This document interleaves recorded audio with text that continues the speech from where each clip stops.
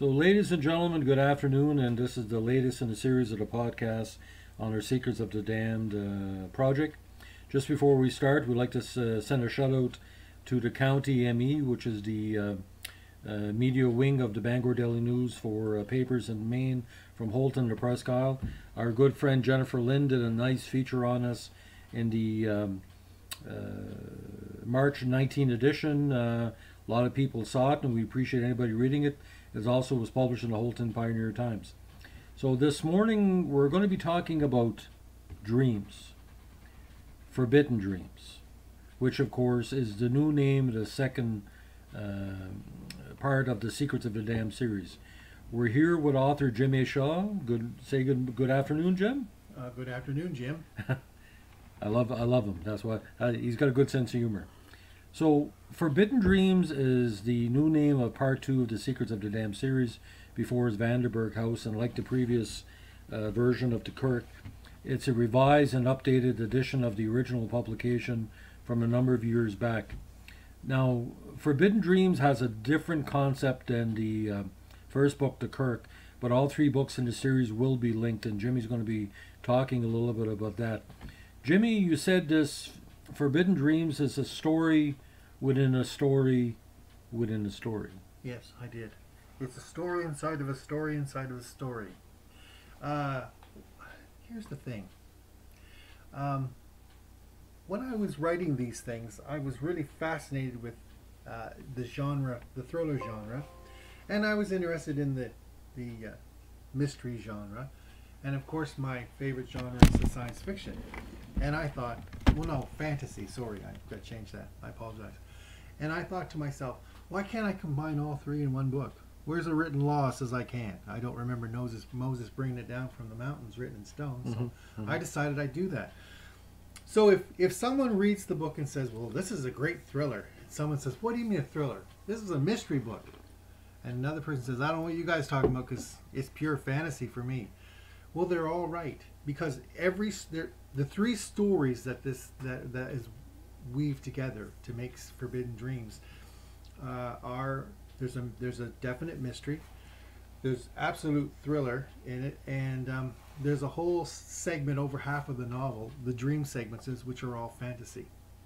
Now, Jim, we know that the audiobook version of Forbidden Dreams is started as well with our good devoted voice actress Nora Aga from Ontario. Nora's been working on it. You're up to chapter 5 in the audiobook, her interpretation of the book, Jim? Yes, she agreed to do the second book. Okay. And so far we have 5 chapters of it completed. Now the audiobook release would be what, June, July? It's going to be in the... Well, she's going to finish it second week of June. And then, of course, as per usual, there's the 2-week delay for Audible to do their quality control stuff and manipulation. And then July 1st should be the release date. So tell us a little bit about Forbidden Dreams, and not giving away too much. I mean, Jack Stevens and the Kirk are a great hero lead character. Forbidden Dreams, could you tell the listeners and the readers some of the main characters or the main plots in the book? Forbidden Dreams deals primarily in the beginning with 3 kids. They're probably anywhere from 16 to 18 years old, these 3 guys. And 2 of them just so happens to be exploring a haunted house this evening. And one of them, well, they all grow up in this small town. And this particular house has a particular group of stories or legends surrounding it, and it's considered to be taboo. You're not supposed to be there. It's a bad place. Well, the most dominant of the 3 male characters, the kids, he's convinced that the stories are all a load of horse shit. So, or caca, whatever you want to say. But horses do. Yes. But anyway, he decides he's going to go up there and prove everybody wrong. Now, he's a very strong-minded young fellow. He convinces one of his buddies to go up there with him on the pretense that he lost his wallet up there a night earlier. So they're up there, and it goes from bad to worse, basically. because what they do is they discover a multitude of things going on up there at the old Vandenberg house. Vandenberg House is the name of the house in the story, and it was also the original name of the novel, but we changed it. We had some problems with Amazon and the previous publisher, and so I just decided to pull the rugs out from underneath them, and I rewrote the story, made some revisions, and changed the title. And like we want to remind the listeners and readers out there, Jim, you held your book for about 6 or 7 years. This one, yeah, 7 years. Yeah, and now Jim has every opportunity, if he wants to change around things or improve them, similar to what George Lucas did with the Star Wars.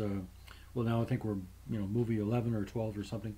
Now, Jim, the Vandenberg house, we did a photo essay this past fall of Broadway Cemetery, and the Vandenberg house, like the inspiration is the Art Slip house, of course. Yes, one of them. There was 2 houses, but yeah, Art Slip is definitely Mayor Woodstock. Yeah. He's a mayor, and his house has the perfect location, and his house is just creepy enough to get my imagination going way back when. And then there was another house over on the corner of Grover and St. James, and Nice that area. got my imagination going as well. And I decided to combine the two when I was writing the story. Now, for those who have the Kirk or listen to it, obviously this book is part of the series, but it's got a little different spin to it. You said this book, and don't get scared, Woodstock Bible Belters, but there is some Satanism in this book.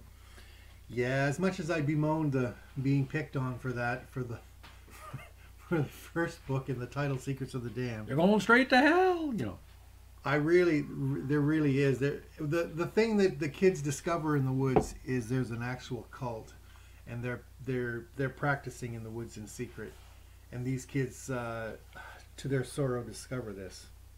And of course, these group of people, they want to remain in the shadows and unknown. No pun intended.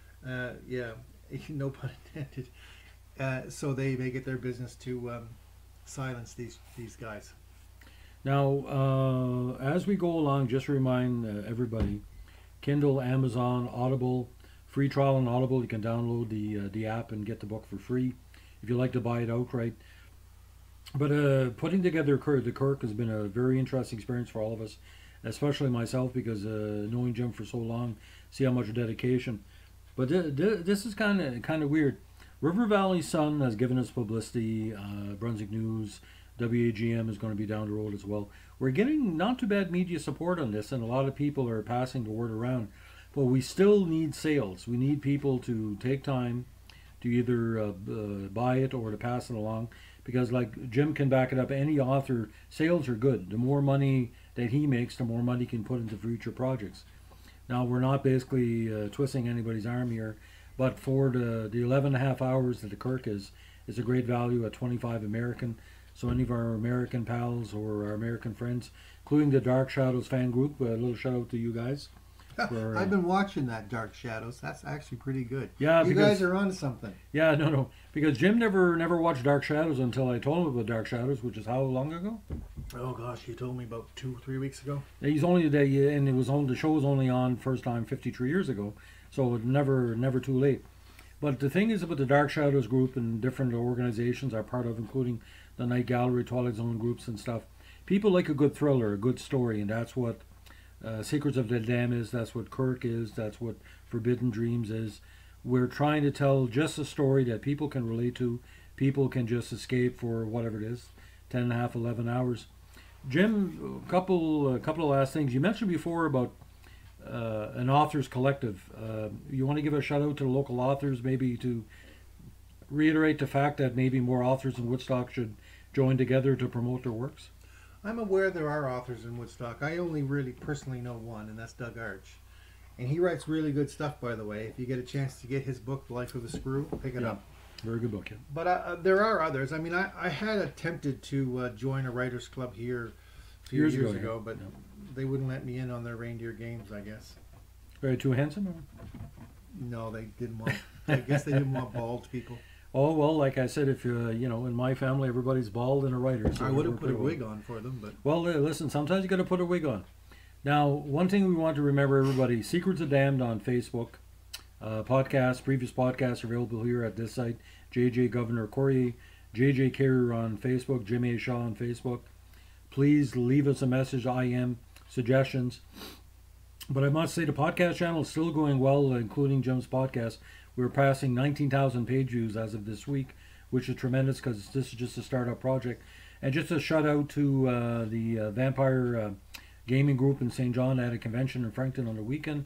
My brother Joshua was part of that, and Joshua passed on some publicity for us to these people. So I hope you had a great time, and we hope to see everybody down the road reading Secrets of the Damned.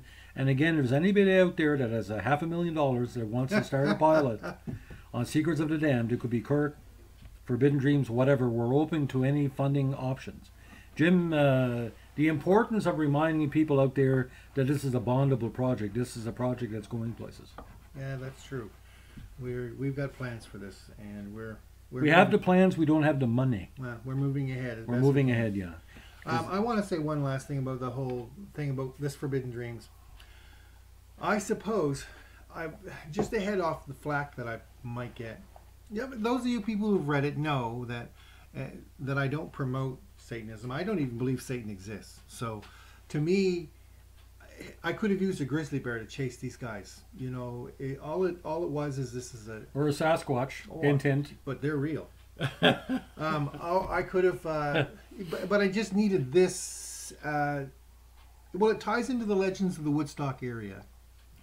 There was a big Satanist club here in Woodstock. And might be still. If it is, God bless them. All the more power to them. But anyway, it ties into to the history of the area, but it also provided me a good device to build my characters under pressure, and to provide the suspense and the thriller part of the novel. And it is really scary. I'm not going to pull no punches.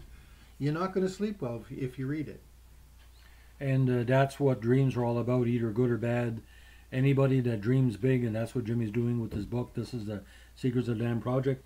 So we would thank everybody for listening. And again, drop us a message, a story idea. But please patron the County ME. The story is available through Facebook. The Bangor Daily News doesn't have a paywall like Brunswick News. You're allowed up to 5 articles. Please read the article. And if you happen to tell anybody, especially people from Maine, if there's people in Maine that haven't heard about Secrets of the Damned, please let them know, because like that's what we do with the Dark Shadows group. We were nice enough to reach out to them. We mentioned the fact of our connection with Maine and Holton and all that. They're very nice. So it's a networker thing. So Jim, any last words? Yeah.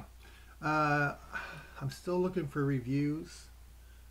It'd be nice if some of the winners reviewed the novel. But the most important thing that I want to say before we end this podcast, I hope everyone's happy. I hope everyone's safe. I hope everything's going well for you. Mm-hmm. But most importantly, Nora, you're awesome, and I still think you're the best. And it's too bad you went out there and never saw any of the Disney family to plug us. But you're on vacation. We totally forgive you for that. And Nora is a very, very fine young person. She's got tremendous talent. And if you have a chance, she is on Nora Macadamia on Facebook, her married name. And I have to say, Mike, you're doing a darn good job. Yeah, Mike's the editor, her husband. And it's Mike and Nora, and they're very supportive. But, you know, it's so weird. We have newspapers in the States, voice actors in Ontario, people from throughout New England and the Maritimes. This is a international project now. There's going to be no stopping us when you get on the international level. And don't forget the people from Maine and New Brunswick there, we like talent. And Stephen King especially. If Stephen King has a chance to take a listen to this, all the power to you. You tell us what you think. Because it'd be nice to have Stephen King would tap us on the top of the head and said, "Good job, Jim. Good job, Jeffrey. You're doing good." You know, we need blessings from the god of thrillers, as we say. And go see Pet Sematary. Exactly. Oh, I forgot. I'm sorry, Mr. King, if you're listening. I think you're awesome, too. We're not sucking up at all, no pun intended, but you are awesome. I am. You changed the way that people looked at Maine and New Brunswick within 5 years. I probably wouldn't be writing. All he thought was lobsters and scallops and minor league baseball and, you know, hockey and stuff, and you changed the way. So you paved the road for all of us in the media and in print and books, so thank you very much. So on this beautiful Monday where it's flurries coming, but better days, and no April Fool, don't play any tricks today because We're Montreal Canadiens fans. We don't need tricks. We need victories. No pun intended. Be the Kirk. Be the Kirk. Have a good one. Bye.